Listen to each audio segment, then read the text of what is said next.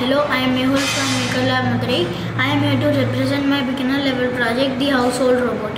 I got the idea of making this robot because our mothers do a lot of work and they get tired. They have to wash the clothes, put them on the wardrobe, take it out from the wardrobe, again arrange it in the almirah. So one work can be done with this robot lazily. This robot will help you go and take the clothes from the wardrobe and arrange it in and give it to you, so that you can easily arrange it in your shelf.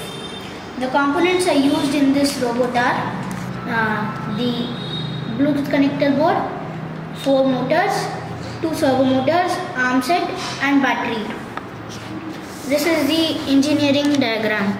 The top view of this robot has a 21 meter of breadth, and from the side it looks like this, 1 centimeter gap between the tires, and the front view looks like this. Now let's see how it works. Go.